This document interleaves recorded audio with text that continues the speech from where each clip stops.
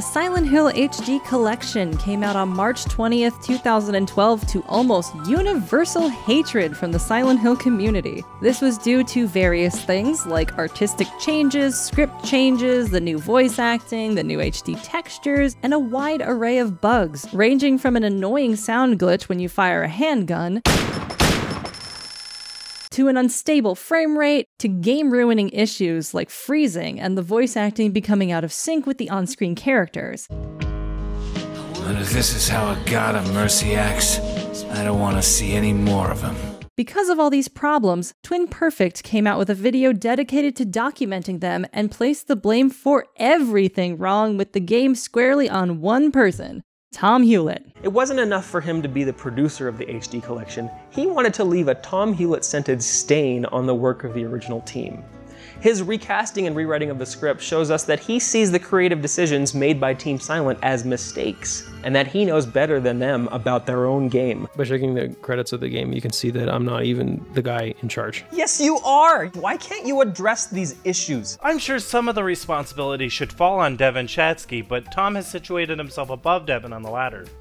Anybody above him is concerned with budget and deadlines and who is or isn't doing their job. But creative decisions go no higher than Tomm Hulett. Tomm Hulett, we love Silent Hill more than you do, because we think they were perfect games as they were. Even if we didn't think they were perfect, we would still love every flaw you perceive them to have. Are you just trying to heap more blame onto Tomm Hulett for things he has no control over? You know, he didn't ruin the series as you guys like to think. No control?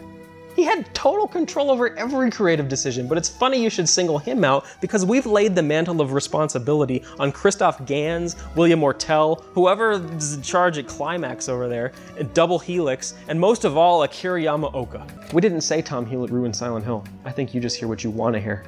But he's in charge now. You know what happens when a Japanese company fails?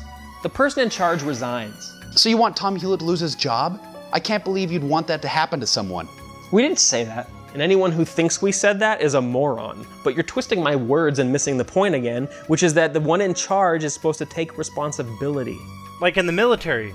So, armed with this misinformation and really odd views about how companies should be run, Silent Hill fans got angry and lashed out at the scapegoat Twin Perfect aimed them at. Despite Tom only being in charge of the voice acting, despite Tom being listed as only the associate producer in the game's credits, despite the myriad of issues plaguing the game not being any one person's fault. And, most depressingly, despite Tom's genuine attempts to fix the game prior to release, as he explained on the Cane and Rinse podcast. So Downpour is finished. It's not out yet, but it's finished. HD Collection is winding down. I'm about to take time off because my wife is having surgery. And so I think I'm going to play HD Collection one time through and make any notes of serious bugs that they need to fix, because it's almost done. And like, I know it's not ready. So this is not part of my job. I'm just doing it. I know Devin will appreciate it. He's the producer running it. So let's do this. So I made a note. I'm going to say 75 bugs. It's around there somewhere. I don't remember the exact amount. Around 75 bugs. I leave. It finishes. I'm back for a month or two. My wife has another surgery, so I'm out again when it comes out. So I check online. Silent Hill's out. Cool. People are not happy about the HD collection. So I write an email. Again, I'm still on my last week off for my wife's surgery leave. I write an email to my bosses saying, what's happening? Are we going to do anything? Can we do anything? We need to patch it. Like, sounds bad. They say, come pick up your copy from work and then play through it again on your personal time and make a list of all the things we would need to fix. Like, okay, there's little bugs. We're not going to fix them, but like the major bugs that impact the quality and are pissing people off. So I bring it home. My wife says, okay, it's fine. So I play through it. Obviously I'd seen online, like the fog on the lake is crap, but I playing through and I get through Silent Hill 2 and I look at my list and I think this list looks awfully familiar. So I finish it. I go back to work. I check the list I'd made. They're the same list. Tom would even be blamed for not using Silent Hill 2 and 3's original PlayStation 2 source code when he informed everybody that the code used for the HD collection wasn't the original Gold Master code. Konami is run by a bunch of ineptorators who can't seem to hold on to the most important part of the game's development: the source code. It feels like Tom is submitting this information as an excuse, but there's no excuse for missing source code. Inexcusable! So here we go. We got Silent Hill 2, development build, July 25th, 2001. Do not distribute Do not make... who gives a shit? Alright, what do we got here? We got Silent Hill 3. Development build, June 2nd, 2003. Does it say do not distribute? Do not... I don't give a shit about that. Okay, what is it? Important bug estimate. No one's gonna give a shit about that. It's fucking buzz. Alright, I'm Tomm Hulett. I'm a doctor. The issue here is that, at the time Silent Hill 2 was made, it was still common practice for Japanese game companies to not archive their source code for games. Yes, you heard us right, and yes, it sounds absolutely nuts, but bear with us here. It became clear that the developer did not have the original source code to work with because Konami had lost access to the original source code. Not having source code is a common problem with Japanese developed games for a variety of reasons. So I'm not trying to implicate anybody. This has been a constant problem I've known about my entire career. It's just a thing that happens there for some reason. We also confirmed this with Jeremy Blaustein, who had a similar experience with this practice of trashing original source code. At the time, and I don't know what the practices are now, but it was standard practice then for a team to throw away their code.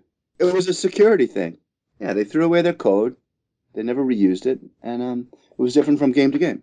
It was a standard practice, what all the teams, at least Konami, did then, and they were all doing it. So the fact that code was thrown away is not surprising in any way. This topic even came up recently on Giant Bomb's podcast. I go back to the stories I heard from, someone at Capcom back in the day when they wanted to do a remaster of a game. Like literally the game's source code only existed as a stack of printouts that they had to OCR back in to do. I know I've mentioned that 1UP article before. I don't know if it's even still available about like the 90s JRPG development scene and how Square would not back up any of their source code. No, of course not. Like they literally deleted it all at the end of the project because they were just like, why would we ever need this again? Exactly. Like, the game is done. Yeah. A lot of that stuff is just flushed down the drain. Furthermore, Japanese games journalist Kenji Ono kindly confirmed for us that this wasn't a Konami exclusive problem. Japanese developers didn't have any practice of keeping source code after shipping in the 90s because they thought there was no value in keeping it. At that time, the main platforms were SNES and PS1. Especially in the SNES age, developers programmed games in assembly language written for limited hardware, and it was difficult to reuse that source code. In addition, most programmers didn't want to read source code written by other programmers. In the PS1 era, program language shifted to C, and the source code could be used in other products. But the situation didn't change much because machine power was limited. It's different from Western culture because they programmed on PC, which was more versatile. This practice changed in the PS2 era in Japan, when developers started using some libraries and middlewares. In the PS3 era, they understood the value of a game engine and started to use it in their products in the multi-platform business. They started the download business after shipping, so Japanese developers more seriously started to keep source code after shipping. I agree that Konami has a secretive culture, but most Japanese developers were the same in the 90s. They focused on merging hardware power with a cool way of programming, but didn't care to keep it after shipping. In looking toward the future, they forgot about preserving the past. It's the same even now, and affects the poor video game archives in Japan. The government and academics want to keep a legacy, but most developers are hesitant.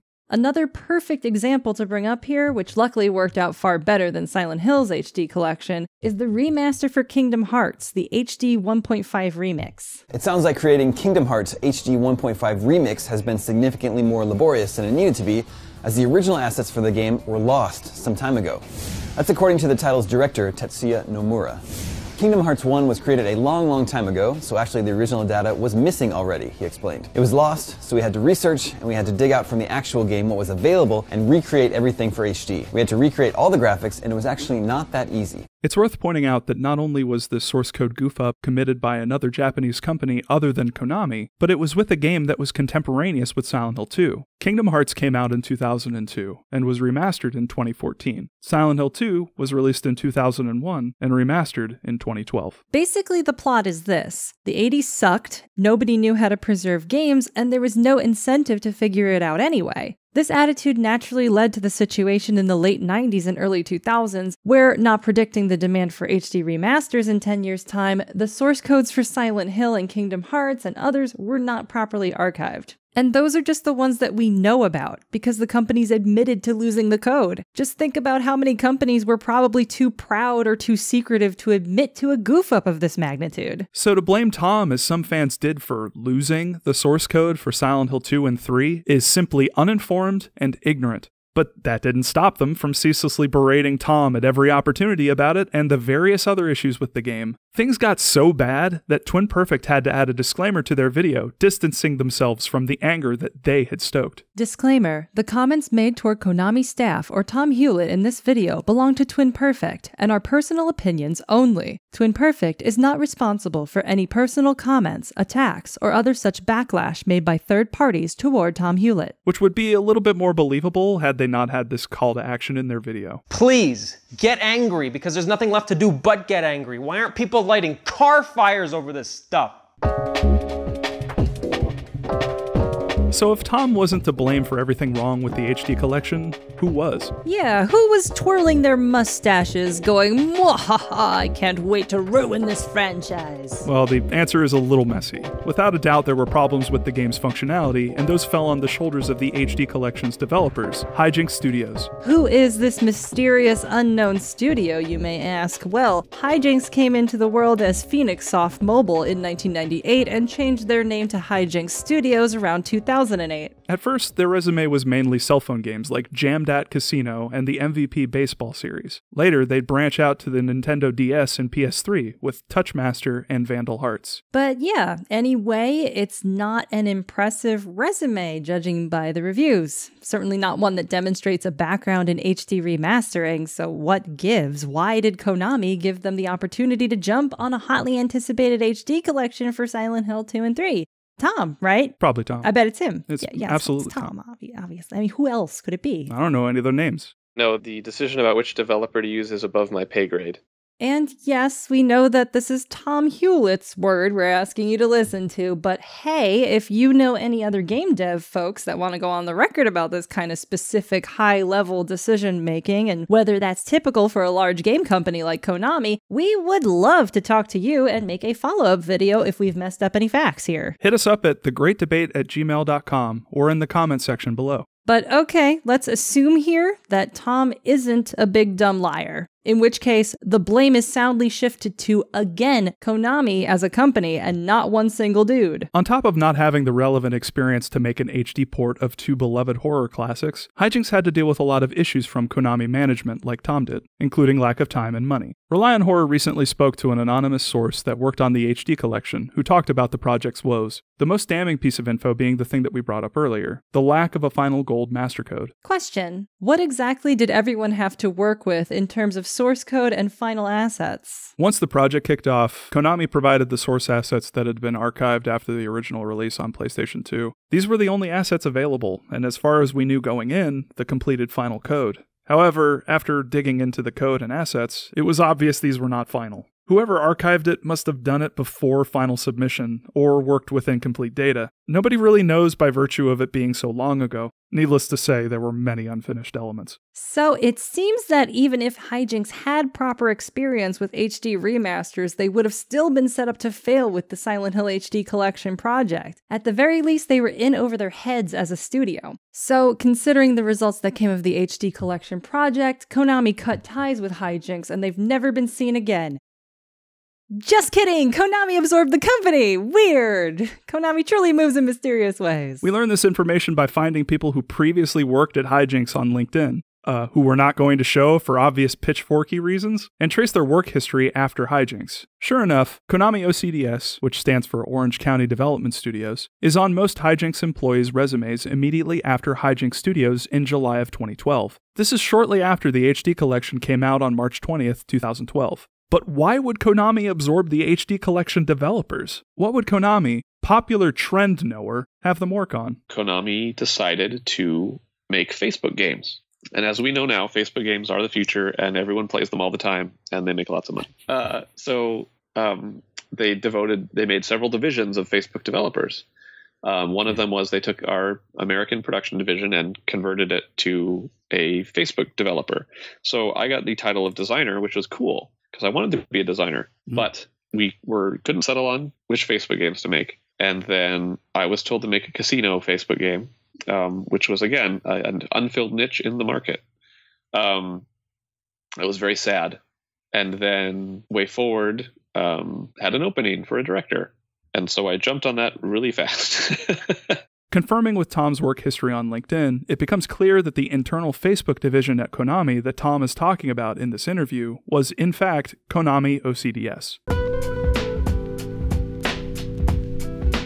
So Tomm just mentioned in that interview clip that he left Konami for another job, but boy howdy do I remember Silent Hill fans celebrating the schadenfreude of him finally getting sacked, fired for his incompetence and his sabotaging of the Silent Hill franchise. Oh wait, he left voluntarily for a cool opportunity.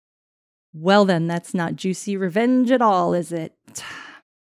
Well, for the record, Tomm left Konami in January of 2013, just so you know how all this stuff plays out chronologically from here on out. Tomm left Konami to work at WayForward, with whom he had previously worked on Contra 4 and Silent Hill Book of Memories. Tomm talked about this on Kane and Rince. So I did Book of Memories with Konami, Silent Hill, and we got WayForward to develop it.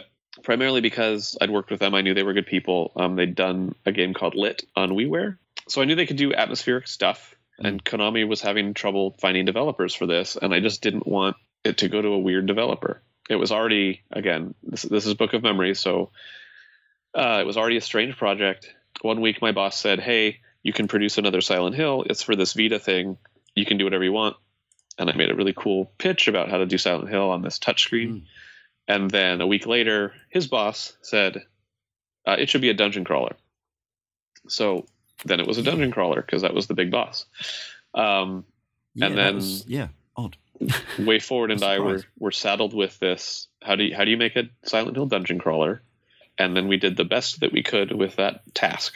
Here, you can see the pressure that Konami would put on Tomm to do things their way. Make a game for the Vita, make it Silent Hill, and make it a dungeon crawler. Tomm didn't decide any of that stuff. He had bosses, he had assignments. He was never the end-all be-all of Silent Hill like many fans have declared or implied. And if you thought Konami treated Tomm poorly, just wait till you see how they treated other employees.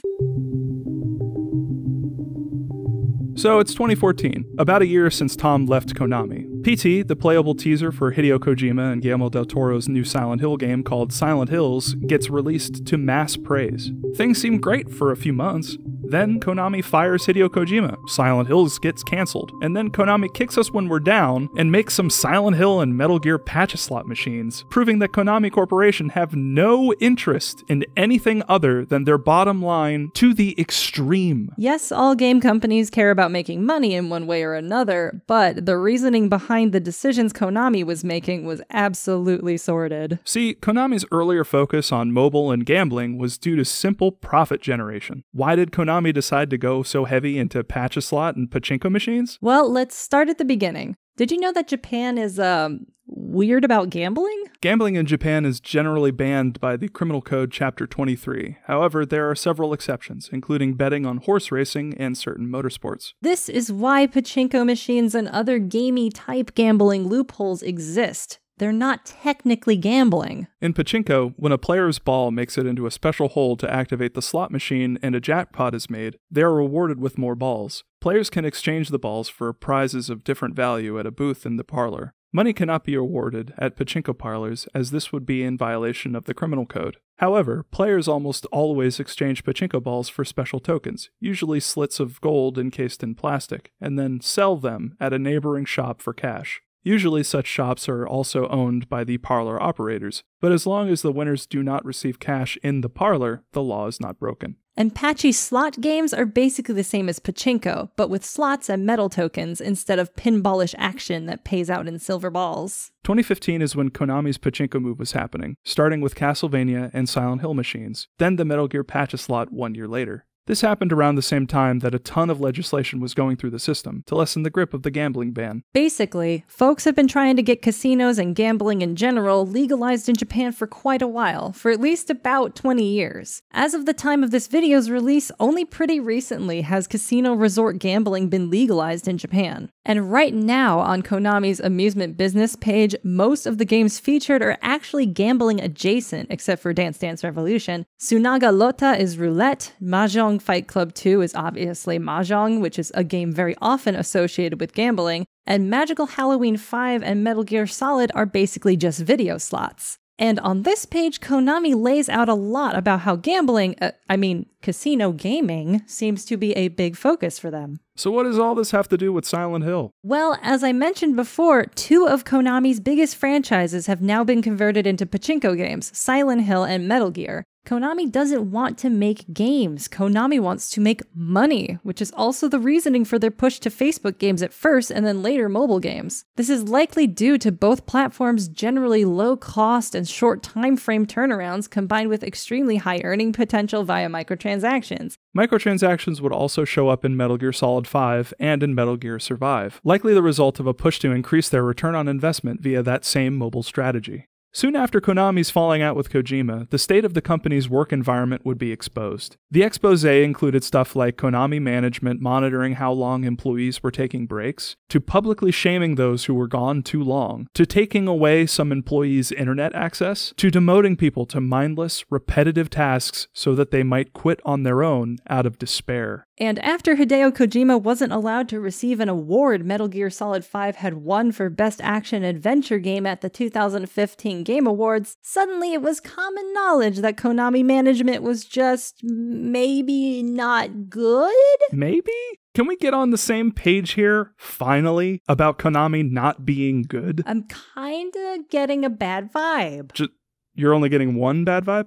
Metal Gear Solid 5 got all sorts of donked up, and it was kinda not even all the way finished, partly because they locked Hideo Kojima, the game's director, in a separate room away from his developers for the last 6 months of the game's production. And then they fired the mega auteur that every gamer on Earth worships because he was costing them too much dang money. Maybe Konami likes money more than games. So maybe, just maybe, the destruction and death of Silent Hill wasn't all Tomm Hulett's fault?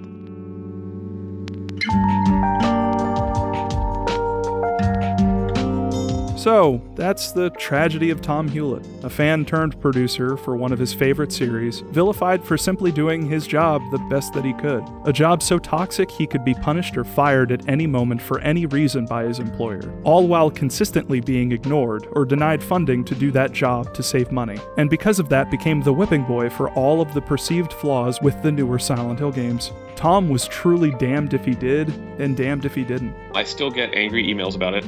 I haven't worked at Konami in 4 years, everybody. 4 years. Yeah. It was very hard because at the time, especially with these later ones, you may have guessed that internal Konami things were not great. And so, one, I was always seen as like this fanboy guy. Like, why does Tom care so much about this canon and like these fans and like what's his deal? And then externally, the fans are seeing me like, oh, Tom is this idiot in a suit, and he lucked into this position, and he doesn't know games, and he hates me, and he wants to ruin Silent Hill. So it was very frustrating. I had nowhere to, someone believes in me, right? It's so sad that Tom got the blame for what happened to the Silent Hill franchise when he was one of the people at Konami who cared about making good games rather than increasing bottom lines. In fact, Tom was constantly worried about how fans would receive Silent Hill projects despite being told repeatedly to not care about what the fans wanted. He wanted to make good games, and not just for himself, but for us, the jaded and bitter Silent Hill fandom. It seems strange to look back on this whole mess. After Silent Hill 4, fans were asking for the series to end and saying Konami should have shelved it. But when PT came out, suddenly everyone was anticipating a Silent Hill game again. And then, after Tomm Hulett was no longer part of the company, Konami's awful management and toxic environment caught up with even Hideo Kojima. And yet we're supposed to believe people like Twin Perfect when they say Tom is to blame for the Silent Hill franchise's downfall? Because even without Tom, Konami has continued being Konami, messing up games in development, firing their top talent, making it more terrible to work there, and creating games with their IPs that are utterly baffling. Suddenly, the Silent Hill fan service dungeon crawler Book of Memories makes a lot more sense when the half-ass microtransaction-filled Metal Gear Survive exists, doesn't it? You have to pay for extra save slots in that game, for God's sake. And we don't even have time to talk about Survive's hidden messages that relay its developers' disdain for Konami management, which read like a hostage victim's desperate plea to the outside world. So why talk about this years-old drama? Setting the record straight is part of it, but what happened to Tom is still happening to people involved in game development to this day. like when a former BioWare animator was blamed for the awful animations in Mass Effect Andromeda. And just like in Tomm's case, there was a myriad of complex issues compounding the Andromeda project, yet one person was singled out for the blame. This same situation plays out over and over. Fans see problems with a game or series, identify the supposed singular source of those problems without knowing the full context, and attack them. We have not learned from what happened to Tomm and others like him, and that's a problem. Part of the solution here is that we as an audience need to recognize that large projects like games and films are not the product of one single person, even when the auteur narrative is pushed on us, like with Kojima. Yes, he seems to be an amazing director, but he and his team made those games, not just one guy. And he still had to answer to Konami, and rumor has it, was fired for skirting the rules and pissing off the top brass too much, but that's for another video. Many people are in charge of various aspects of a project.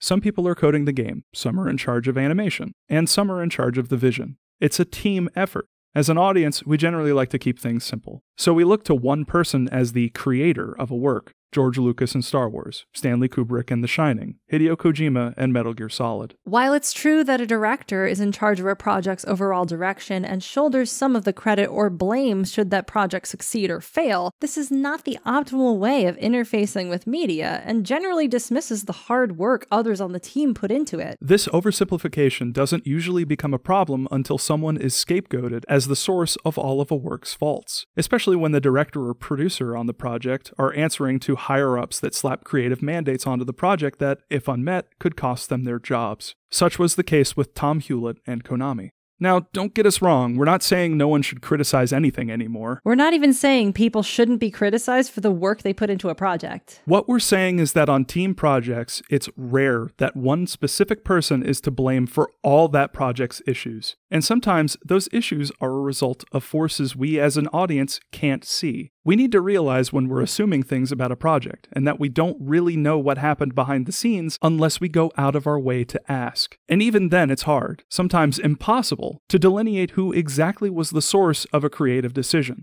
We should strive to learn the truth and be honest with ourselves enough to know when we know nothing. Otherwise, we could end up vilifying the one person who is trying to do right by us. It's also extremely important to realize that the ones who create the things you love and hate are people, and don't deserve harassment or death threats for simply making something you dislike. Separate the creator from their creation, criticize the creation, and avoid vilifying any single person for the work of a team, especially when you don't know how that team works. That's particularly important for anyone making YouTube videos. YouTube has become a dumping ground for videos containing misinformation and lazy research. If you make YouTube videos, aim to spread the truth by bolstering your opinions with as much information as you can get your hands on. And if you watch YouTube videos, remember to not take them as gospel. We all make mistakes, so look for video creators who go out of their way to point out their mistakes. Look for people who want to tell other sides of a story, not just their own. Look for nuance. But above all, look for the truth by corroborating evidence and using common sense. If someone is being blamed for all of the problems with the game, maybe take a look at the credits of that game to see what role they played. And if you find evidence that paints a different story than is being peddled,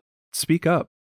Twin Perfect wasn't the only force that directed fan vitriol at Tomm, but they played a major role. They used their platform to spread misinformation in order to actively antagonize a man for doing his job. And it's for that reason that Fungo, former member of Twin Perfect, actually apologized to Tomm on Twitter, telling him, "During my time with the real Silent Hill experience, you were painted poorly. I do take blame, as I was involved. I would like to say that I am very sorry."